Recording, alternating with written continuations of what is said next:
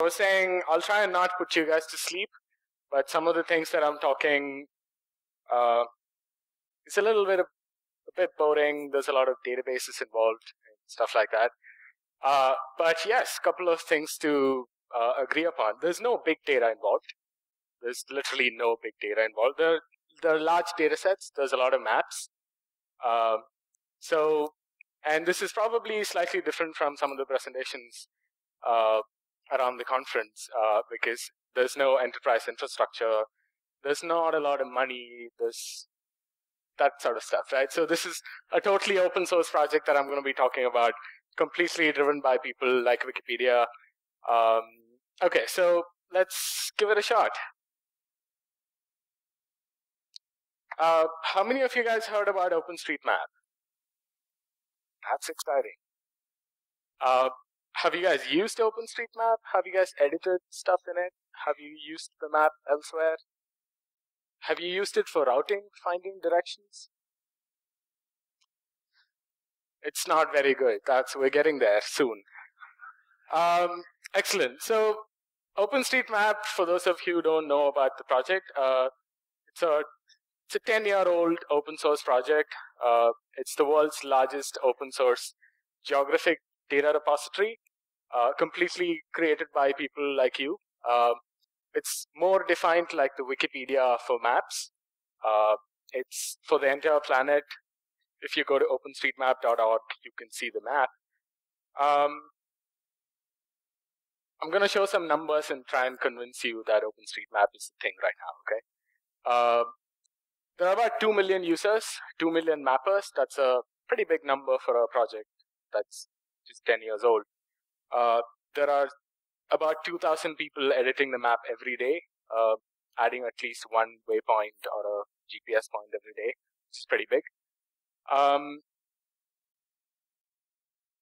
I'd like to call OpenStreetMap as an insanely successful project, not because I've been involved with it for over 6 years, but the amount of data, the amount of complexity the community has gone through, the kind of infrastructure that the community supports right now is insane. It's fabulous. We don't have a lot of enterprise big data infrastructure, but we use a lot of open source solutions to get around these kind of large data set issues, and especially geographic data is complicated. How many of you guys worked with maps, geographic data, GPS devices? Yeah?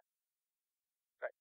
So it's an insanely successful project, and right now, as of this morning, there are about 4 billion, I think that's 4 billion GPS points in our database, and it's all open. It's all across the world, and it's open.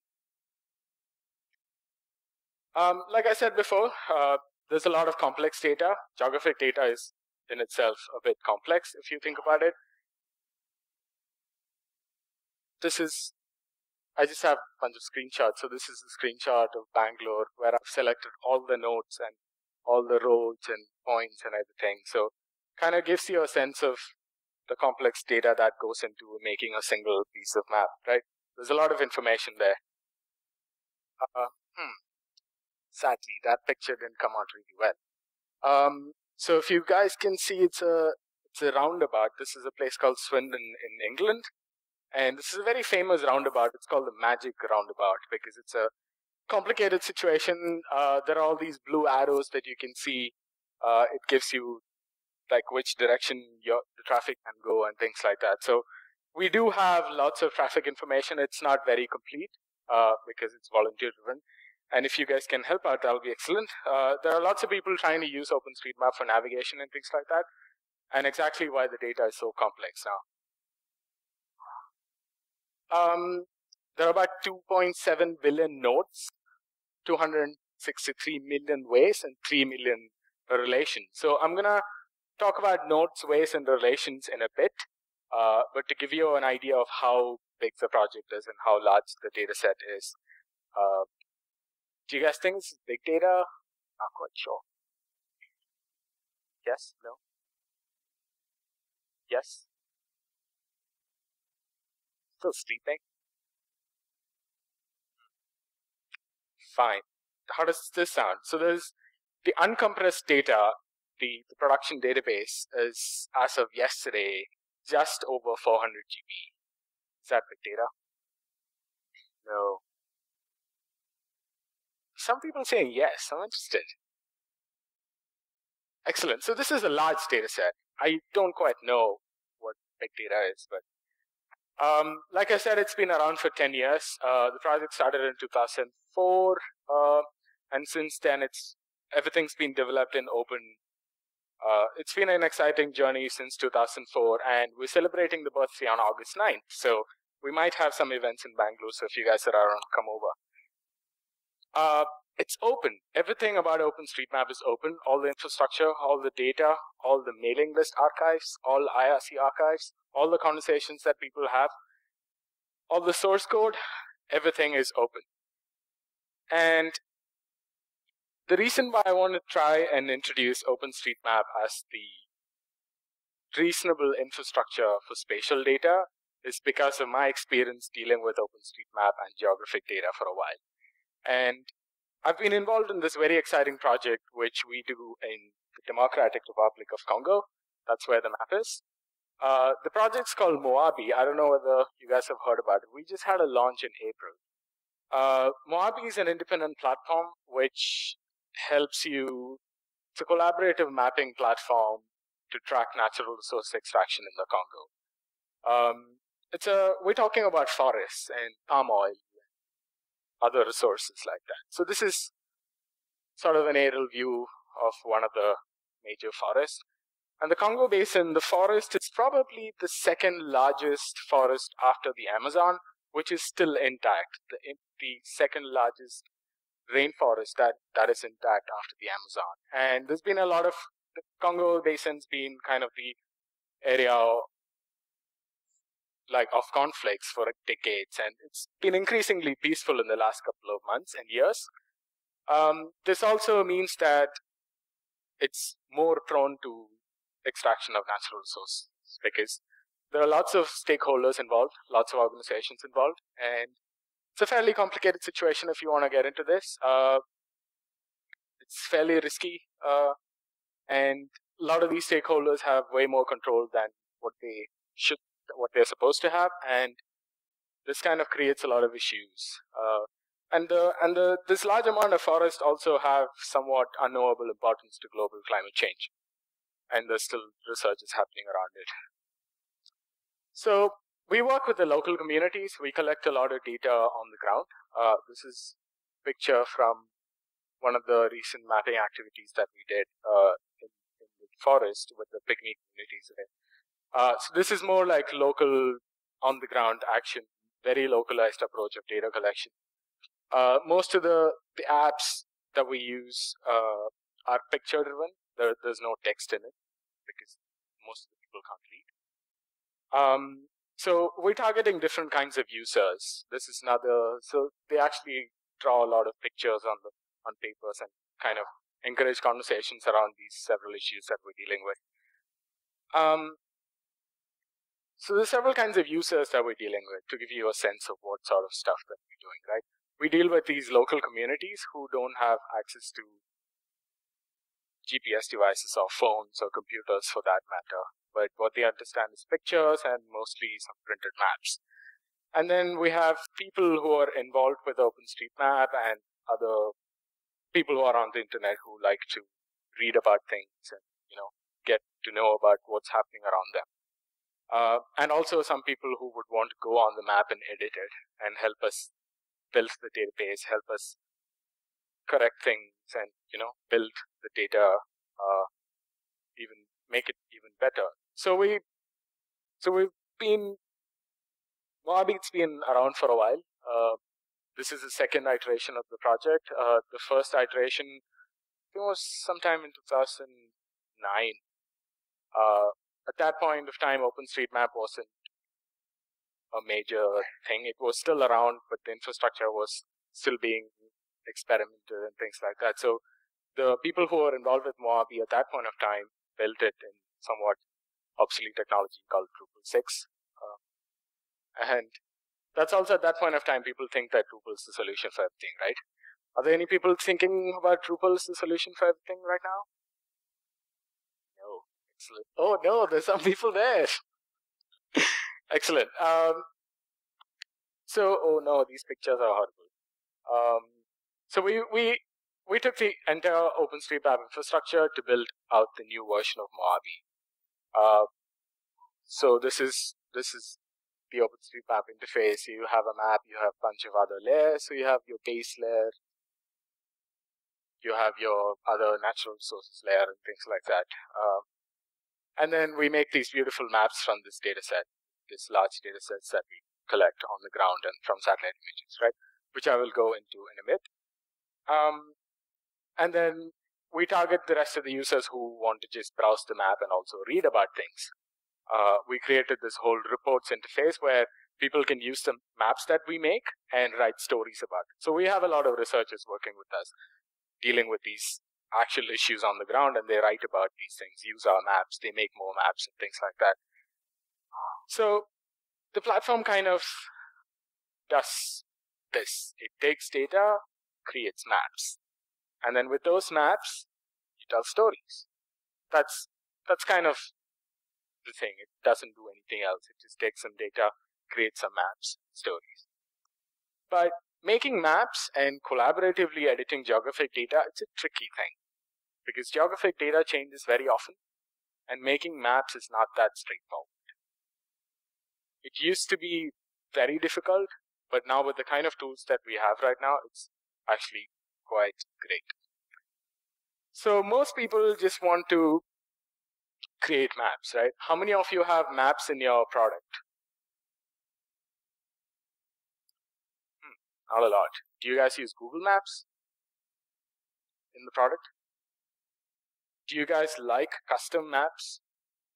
Maps that are colored to your color scheme and your designers will be able to change things, right? So most people just want to do that. They just want to create custom maps in their products. They just want to serve custom styles, custom colors for their maps and not just use the good old Google Maps style or the standard OpenStreetMap style. So this is where we start talking about a tile server. And this is slightly the boring bits. Because we have to now talk about infrastructure, right? So we have the data. We use something called a tile server, and then we make tiles. Do I have to explain what tiles are? Yes. Okay. Do you guys know when Google Maps came into being? 2004. Have you used Google Maps back then? It was what? MapQuest much later. Google Maps is 2004, 2005. So the early web maps, when maps came onto the web, it was amazing because you could pan, you could move around, you can zoom. It was mind-blowing, right? You could also copy things. But the problem was, when the maps was loading in your browser, it was just one single image. It was just one massive image, and that would often crash your browser. And it was nearly impossible for you to pan the map easily, right? And then times changed, and these people came up with this really cool idea called map tiles.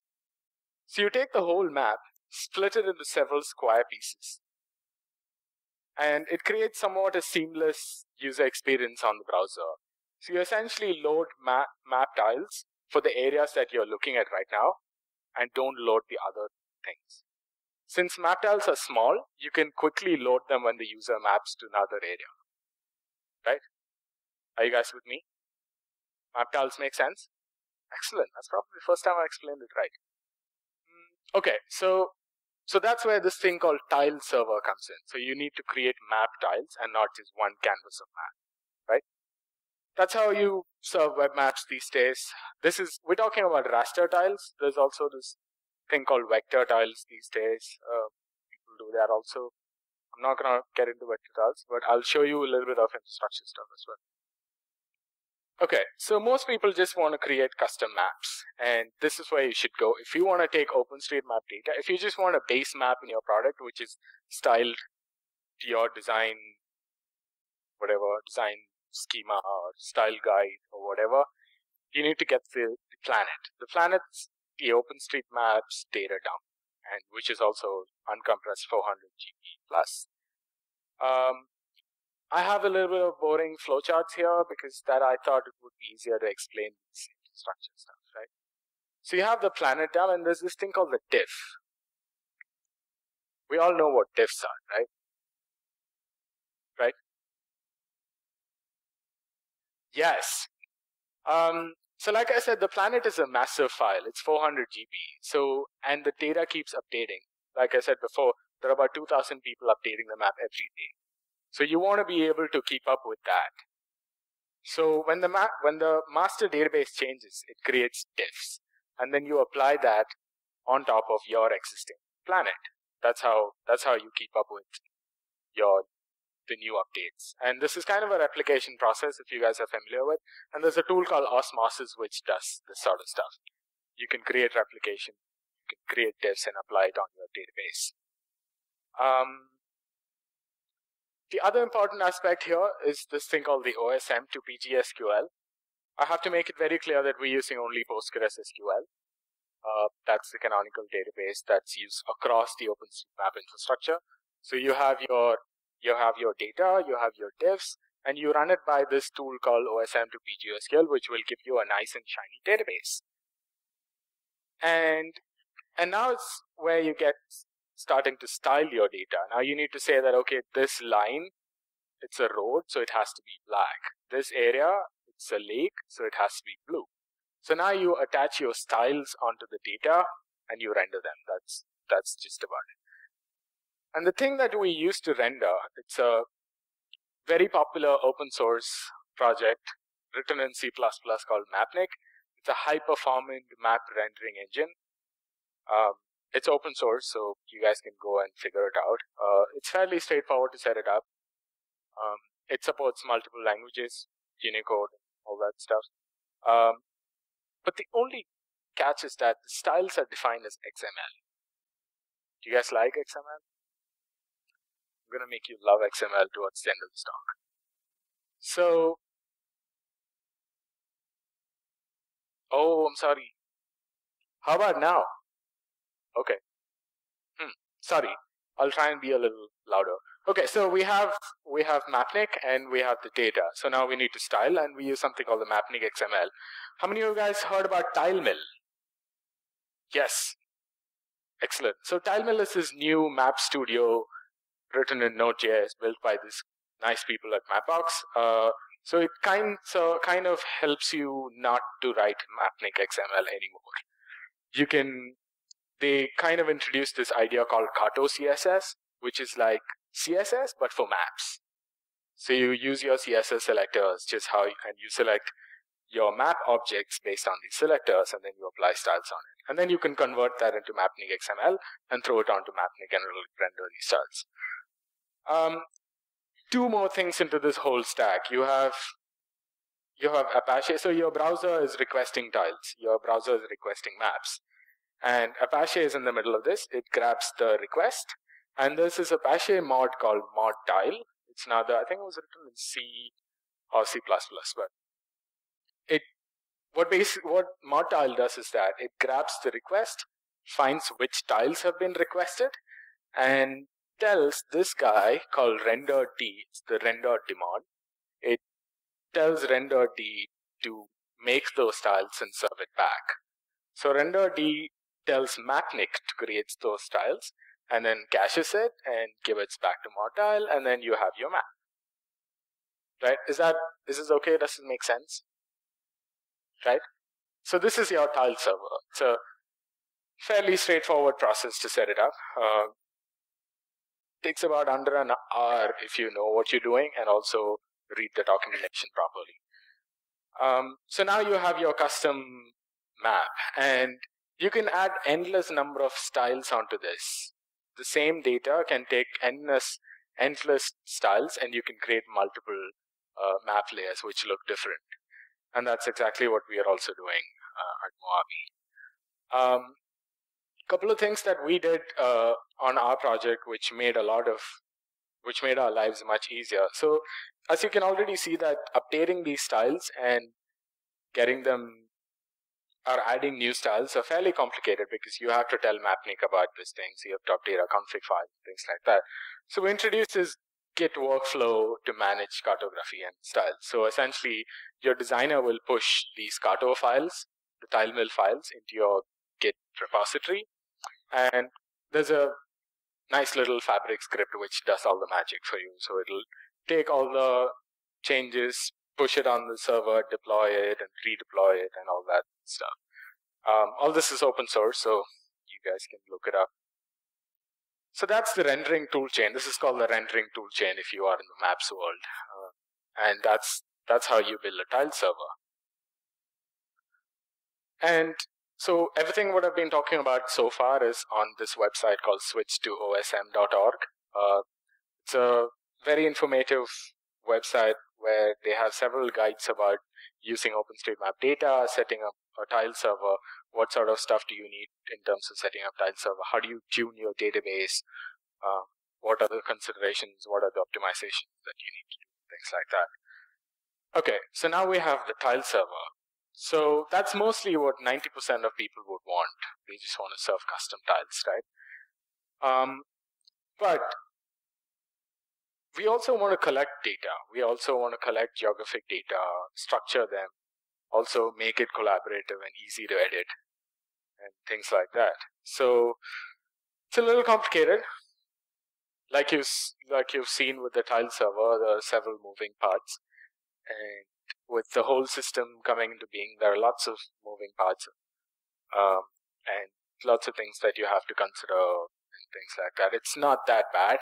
Everything's quite well documented. There are only 3 steps. OpenStreetMap does have only 3 steps. It's edit your map, add data, style it, and render it. So we've actually seen styling and rendering already. I haven't gone into a lot of depth with styling because it's all available online and you guys can look it up. It's fairly straightforward. So you can style and render, then that's kind of it.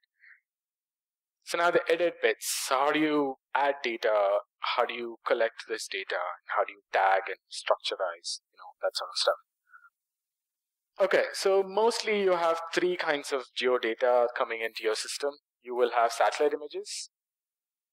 Like Viral was speaking a lot about satellite images and QGIS and things like that. We use Maps World to make things. You have GPX files, things that's coming from your GPS devices. There'll be NMEA and other similar formats which are coming straight from your GPS device. And also you have your traditional GIS things like shape files, things like that you download from internet or you just collect from some university or something. See, OpenStreetMap does this whole data editing through things called editors, of course. And there are 2 editors, which if you guys have played with OpenStreetMap, you must have seen. There's one called ID and the other one called JSON. So the ID is built in JavaScript. It's pure JavaScript built on top of D3, if you guys know about D3. It's a really cool project. If you want to know, they don't use any JavaScript framework. It's just vanilla JavaScript and D3. It's a great open source project. If you're getting into single page web app development, you should take a look. I've been working with ID and it's mind blowing. It's a really interesting set of source code. ID lets you take a satellite image and you can draw on top of it and you can draw vectors from it. So this is how you would add data into the system using ID. Since it's open source, you can customize it the way you want. We've customized ID in several ways, very specific to the data that we have, and it's really straightforward. JSON, it's the Java OpenStreetMap editor. It's a slightly high-level, offline, heavy-duty application. People use it for like bulk imports or large data sets and things like that. And JSON is also customizable. You can take it and make it the way your data want an editor and things like that. So that's the editor.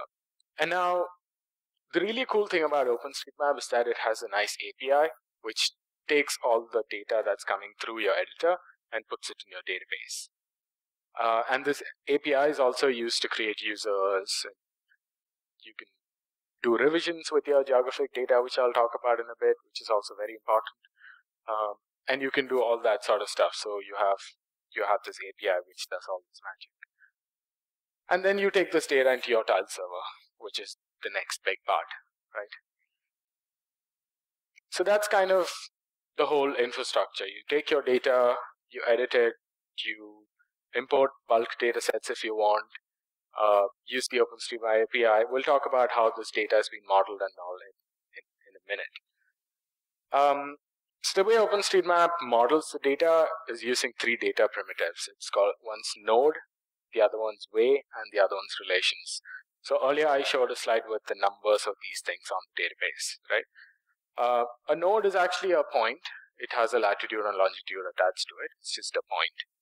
And a way is an ordered list of nodes, ordered list of 2 or more nodes. So you can see there are more nodes. So there are closed ways, which this closed way where the starting node and the ending node will be the same. And you can have an area. So for instance, if you draw a building, it'll be an area, right? It'll be a closed way. And then you have a relationship. Geography is all about relationships, capturing things on the ground and the relationships between them. So you have a data primitive for relationships. And the 3 geometric objects that you use generally representing geographic data in vector format digitally, right? Points and lines and polygons. So point is your point of interest, line is a road, for instance, and polygon is like a building or administrative boundary or things like that. This is actually the super secret sauce of OpenStreetMap. They're called tags, and this is how OpenStreetMap adds metadata into these geometry objects. And I'll tell you how you can scale these tags. Yeah, that picture is not very clear. So a tag is actually essentially a key value pair, right? And for instance, highway equal to primary is a key value pair. Name, Edapalli Panjal. You guys heard about this highway? And it's a the relationship it belongs to a national highway relationship, right? Does that make sense? This bunch of key value pairs. So you essentially draw a line and say that, okay, this is highway equal to primary, it has a name, and it belongs to a relationship, right? And this is actually very scalable because you can have n number of tags. You can have any sort of metadata to your geographic data. And this is very well documented in the OpenStreetMap wiki. I'm going to leave that link there. And I'll take you guys to this whole idea of presets. So now we've seen key value pairs, but what if we want to have multiple key value pairs that will represent a single entity on the ground? So here the example, I think it's a mining concession. So we use bunch of tags to represent a mining concession. So it's essentially a geographic feature, and you can have multiple metadata attached to it, but you use a single preset, which is a collection of tags to represent that object in the database. If you're familiar with ID uses presets. When you start drawing things, it'll list all the presets on the left side. There's a slightly complicated way of adding new presets and adding new tags into the OpenStreetMap production database, because you have to join a mailing list, you have to propose a tag, it has to be voted upon, and has to be decided whether it's actually meaningful to add those things. But when you're using the OpenStreetMap infrastructure for your own data purposes, you just want to add more presets. And we've been working on a preset editor that lets you create these presets. All right, I'm gonna have to leave it here, because if you deal with geographic data and not use PostgreSQL, it's kind of sucky. It doesn't work otherwise. Do you guys recognize this logo? There are lots of elephants. So this is the logo for PostGIS. It's an extension to PostgreSQL to deal with spatial data. So OpenStreetMap uses Postgres with PostGIS. And this is how you scale key value pairs and presets. You can use this cool thing called edge store in PostgreSQL and shove all your tags into edge store, and you don't have to deal with your schema. So you can add your geographic data, but keep storing your tags. And you don't have to decide your tags early on before you model your data. So if you think that at some point you want to add another tag, you just have to shove it into edge store. It will still work. And all the softwares in the pipeline dealing with OpenStreetMap data supports edge store. You just have to enable it. I'll quickly talk about the API. It's a RESTful XML API. It's XML because all the data formats that OpenStreetMap deals with is XML. This is how the XML looks like. Yeah, this doesn't look really well. So you represent all the nodes and ways and relationships with XML. So essentially you can see who added this, the user ID, the visibility, the chain set, which I'll talk about in a minute, and then all the key value pairs and things like that. And this is another cool thing with what you get free with this infrastructure. Most often when you collaborate on geographic data, you want to be able to revision that. You want to be able to version that, and you might want to go back because there are lots of people editing it.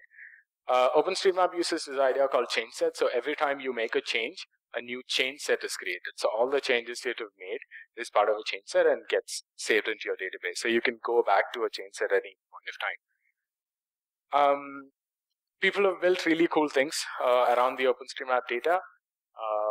There's this thing called Overpass. It's open source. It kind of takes your database and creates a nice API around it so that your apps can talk to it. Apps can talk to your production database, and it lets you export stuff in GeoJSON and other custom JSON formats, things like that. So Overpass is a really interesting tool. That's kind of what I wanted to share to give you a sense of what this whole geographic infrastructure looks like. So yeah, I'm open for questions.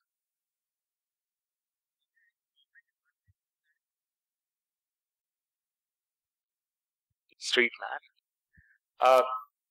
Did you mean the data or the infrastructure? So the question was, he wanted to know whether there are any government organizations or authorities using OpenStreetMap data or the infrastructure. Infrastructure, yes. Data, yes.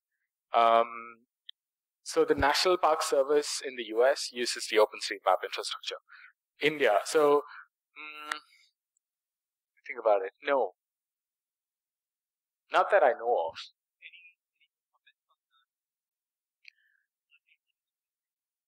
A lot of them, yes, because it's free. Can you repeat the question? Because his question was, again, the same question, because are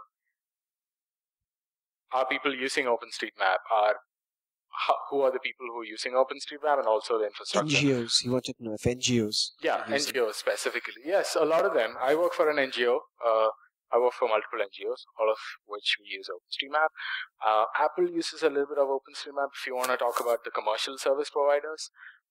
If you heard about Telenav, it's a major navigation company based in the US. They use OpenStreetMap for navigation.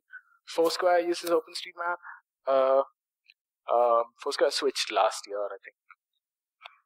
So we're going to give the others, a little chance. We'll come back to you if there's time, Thank you. So, anyone else with questions? We'll go to him and then come to you. Yes. Actually, last year we were exploring OSM for reverse geocoding and geocoding users, and we didn't find it much useful there, but I guess it's a work in progress and the data would be... Right. So, geocoding is a tough problem. And especially reverse geocoding, it gets even harder. It depends on the quality of data, which all of us are working on very closely, trying to improve things. The situation in India is a little complicated because we don't have a specific addressing scheme. Even though we have, it keeps changing from city to city and suburbs to suburbs. There are a couple of recent changes. You should be able to find a couple of new tools which does really cool reverse geocoding, even for India. And I'll be interested to know your feedback as well. So just let me know. I can help you with that. Sure. Just one follow-up question. How about the coverage in China? Because a lot of big providers, they are useless in China because they have their own map providers. Interesting. I haven't checked China, but I assume there's a fairly decent community in China. Are there any comparisons? Trying to find you. So, are there any comparisons of your venue data with Foursquare venue data or factual? Good question. So his question is more on the data side of OpenStreetMap. So the way Foursquare uses OpenStreetMap is as a map, is a base layer. So they have their data on top of it, and they haven't actually mixed it. But did someone compare how good is OpenStreetMap attribute information with respect? So again, it depends on the neighborhood that you are. If you are in a place where there are a lot of contributors, you get a really cool map. And you get lots of... You're not aware of any studies? No, I don't think there's been any specific study around like point of interest, but there are a lot of people using OpenStreetMap for point of interest. Even Factual does take a lot of stuff from OpenStreetMap and also gives it back. Any other questions? Start with the gentleman in pink. Use the mic, please. Thank you. In India, we have Survey of India maps. There's a big project called NOFN, National Optic Fiber Network. Yes. For that, a lot of maps are required. So, other than Google Maps, Survey of India maps are to be used, but I don't think they have comprehensive information. Have you been approached?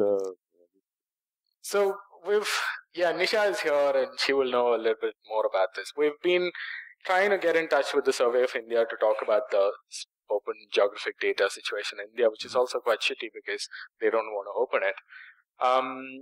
There's not a single source of ground truth in India. It's all over the place. There are a lot of people doing stuff, but I always use OpenStreetMap for whatever projects that I'm involved in, and I found it it's fairly comprehensive. And if I find something wrong, I can always fix it. No, it's better to collaborate with Survey of India to get... Right. Unfortunately, the situation is that they're not very, responsive as one would imagine. So we've been trying to approach them. We're trying to set up a meeting with them to have a chat about this and how to open up more of this data.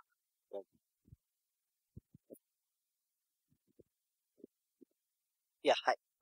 With a platform that's this editable, right? Have you ever run into problems with where people, do dubious edits? Like one of the funny thing that happened with Wikipedia a while ago was the ex-CTO of SAP had a Mr. Bean photo attached. So anything like that? So that's a generic problem with any crowdsourcing platforms.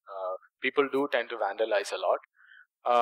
But OpenStreetMap is like Wikipedia. It's a vast community, and there are always people watching out for things.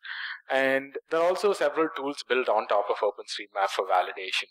And if you make lots of edits in a minute, or if your change set it's really huge, there are things that trigger alerts into the IRC channel, and then people go check that. And so it's a fairly nice workflow where you can see who is editing and what's being changed.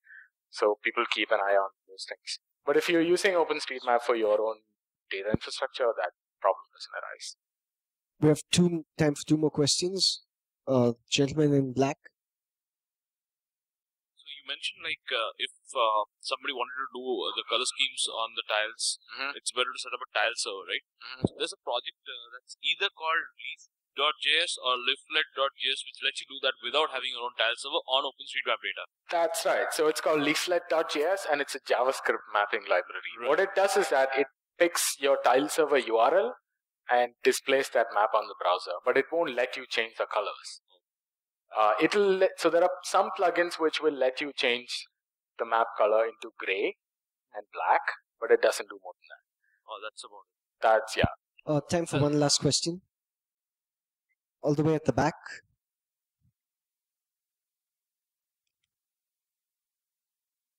So these are all pretty much the front end view of the data, right? So if let's say there's a logistics company which wants to use OpenStreetMap data. So how can that be looked at?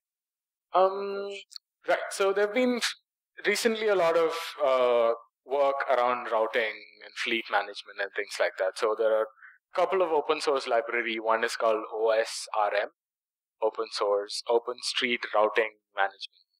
I'm not getting that right, but it's called OSRM. It takes OpenStreetMap data and you can build routes out of it and things like that. So it's something that completely work in progress because the data is continuously changing, and it's also the availability of data is not the same everywhere in the world.